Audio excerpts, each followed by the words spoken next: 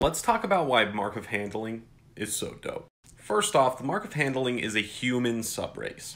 That being said, you get Wild Intuition, which allows you to add a D4 to your animal handling and your nature checks.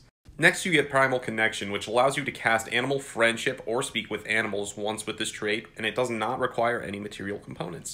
Next, you get the Bigger They Are ability, which allows you to cast those spells on monstrosities instead of just beasts, which is actually really good.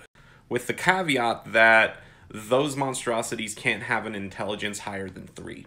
Last but not least, you get to add these Mark of Handling spells to any of your spellcasting or packed magic spell lists. More people need to play this race.